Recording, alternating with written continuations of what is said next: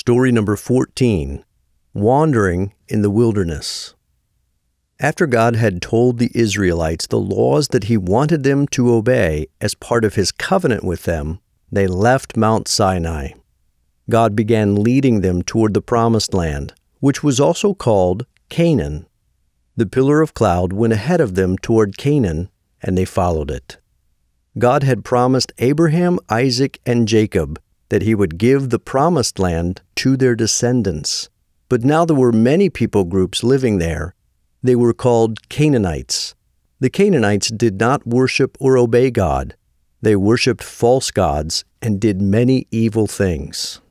God told the Israelites, "You must get rid of all the Canaanites in the Promised Land. Do not make peace with them, and do not marry them. You must completely destroy all of their idols. If you do not obey me, you will worship their idols instead of me." When the Israelites reached the border of Canaan, Moses chose 12 men, one from each tribe of Israel. He gave the men instructions to go and spy on the land to see what it was like. They were also to spy on the Canaanites to see if they were strong or weak.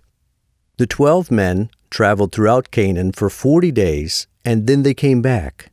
They told the people, "The land is very fertile, and the crops are plentiful." But 10 of the spies said, "The cities are very strong, and the people are giants. If we attack them, they will certainly defeat us and kill us." Immediately, Caleb and Joshua, the other 2 spies, said, "It is true that the people of Canaan are tall and strong, but we can certainly defeat them. God will fight for us." But the people did not listen to Caleb and Joshua. They became angry with Moses and Aaron and said, "Why did you bring us to this horrible place? We should have stayed in Egypt rather than be killed in battle and our wives and children made slaves." The people wanted to choose a different leader to take them back to Egypt.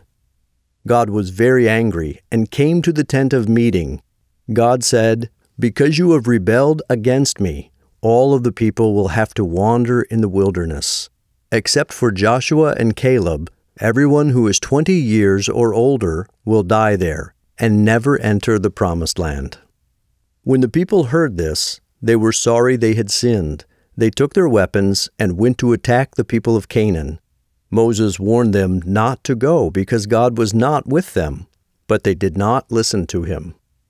God did not go with them into this battle, so they were defeated, and many of them were killed. Then the Israelites turned back from Canaan and wandered through the wilderness for 40 years. During the 40 years that the people of Israel wandered in the wilderness, God provided for them.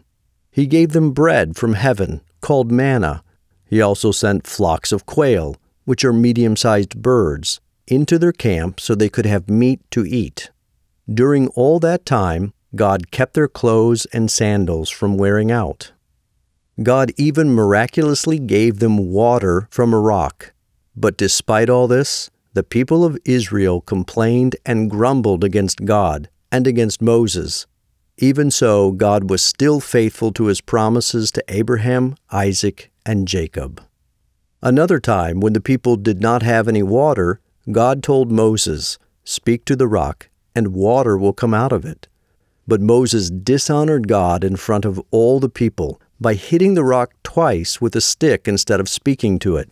Water came out of the rock for everyone to drink, but God was angry with Moses and said, "You will not enter the Promised Land."